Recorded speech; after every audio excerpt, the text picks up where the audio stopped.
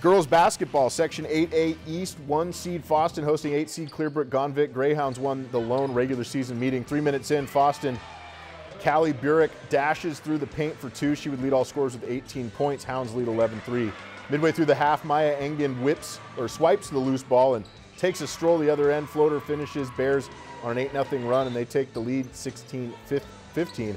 Less than 5 minutes in the half, Fosston back on the top. Beautiful ball movement. Vanessa Johnson, one of 3 players scoring in double digits for the Hounds, and they would get on a roll in the second half as Fosston picks up a big win over Clearbrook-Gonvick to advance to the section semifinals. Greyhounds will face Mahnomen Waubun at Ralph Engelstad Arena on Saturday.